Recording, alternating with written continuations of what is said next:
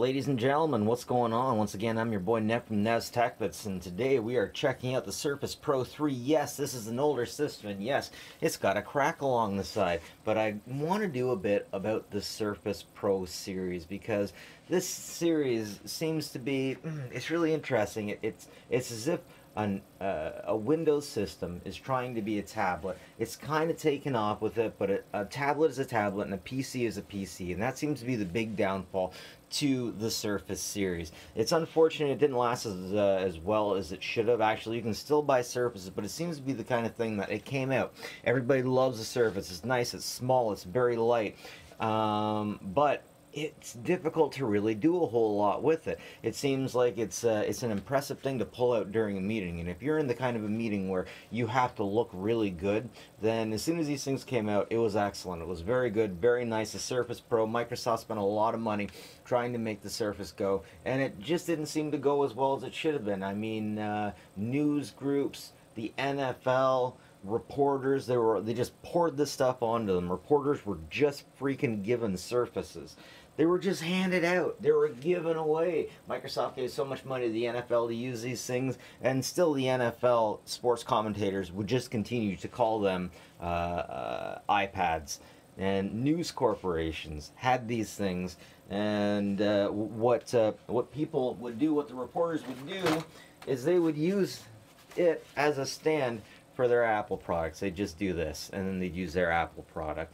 But man, a PC is a PC, a Surface is a Surface. Some people who have Surfaces absolutely love them, and then other people, like the person that this was given to, it just, it was kind of nice, it was kind of good. The speed wasn't there though, and man, they get hot. Like this one in particular, where my hand is back here, that must be where the CPU is and the GPU, because it gets so unbelievably hot back there.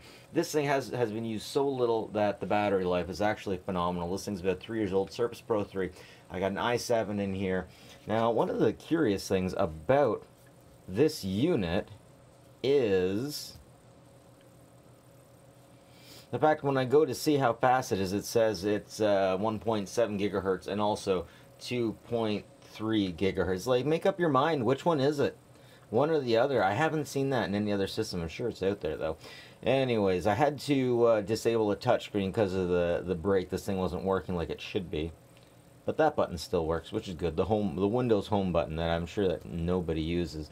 This has a display driver of Intel HD graphics 1500, 8 gigabytes of RAM, and 4-core processor, or at least 2 cores with hyper-threading.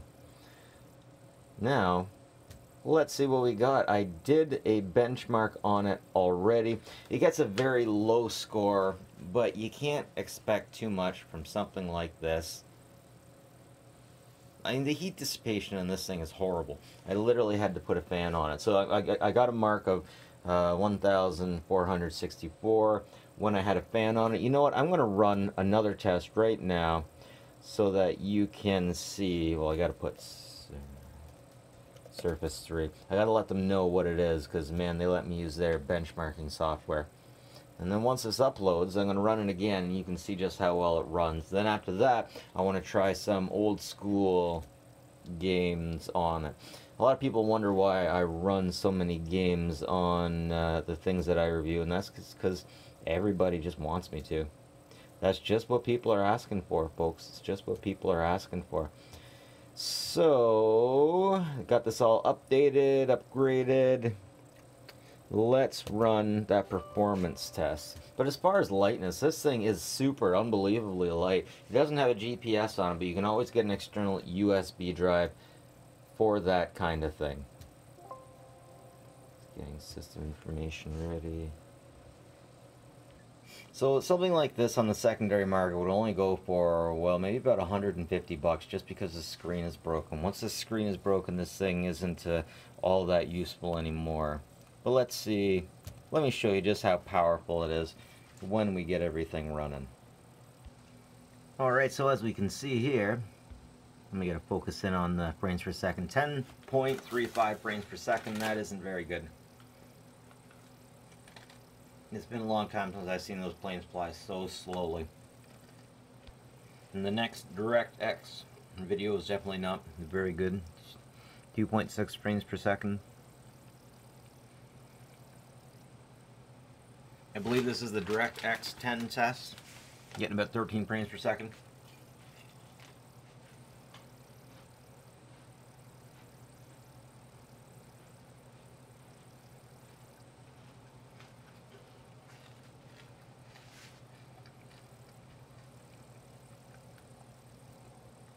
And we're getting about 6 frames per second on the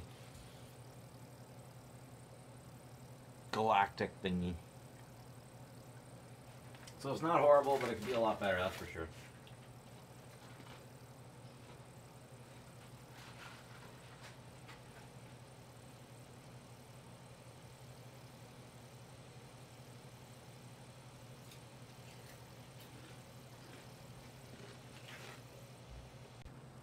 Okay, so the benchmark is basically what I thought it would be, interestingly enough. So let's take a look at what else this unit can do. We have the power, interestingly the power, they haven't changed it. It's still the same kind of interesting little cable. You can use it either way. We got one USB and one display. On the other side we have volume up and down, and then on the back we have this awesome little stand. That can go all the way up, all the way down, very nice. Oh yeah, and the keyboard detaches. The keyboard's sold separately. And it snaps back into place very easily. I'm very happy, very pleased with how nicely that snaps into it. So one thing a lot of people might ask is one USB, like I don't even have any USB-C here. Why did they only give it one? I'm not sure exactly why. This thing was supposed to be used for moving around, for doing office stuff. But next up, let's try out a little bit of the audio games. So here we got a little bit of Doom, and the keyboard's not working. Yay! Oh wait, now it's working. Now it's working. Man, there's just something awesome about Doom. Doom never gets old. Okay, so the right and left works, but the up and down doesn't for some reason. Okay. There we go.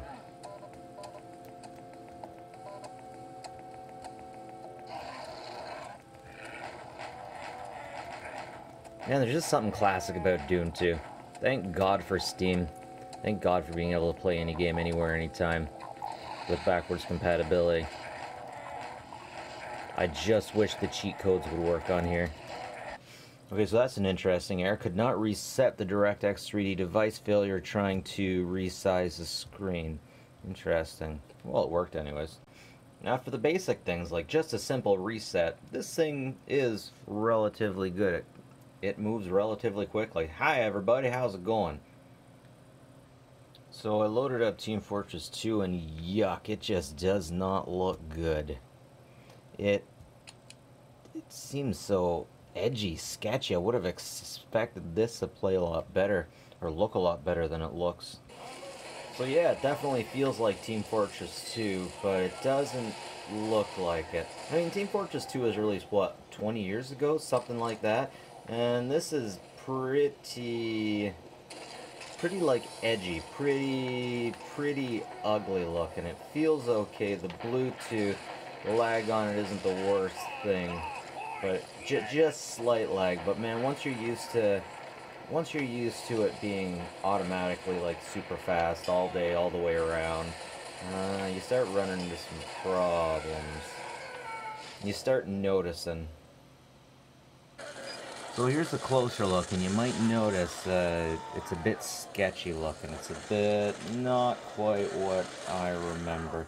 But you know what? Let's try a different game. Let's try something a little newer. Let's try Grand Theft Auto 5. So surprisingly, Grand Theft Auto plays relatively ably. I've seen a lot worse before, even though this screen is definitely very small. It's so small. Everything's moving around very nicely. I can't complain. I can't complain. Not bad for a 5-year-old system.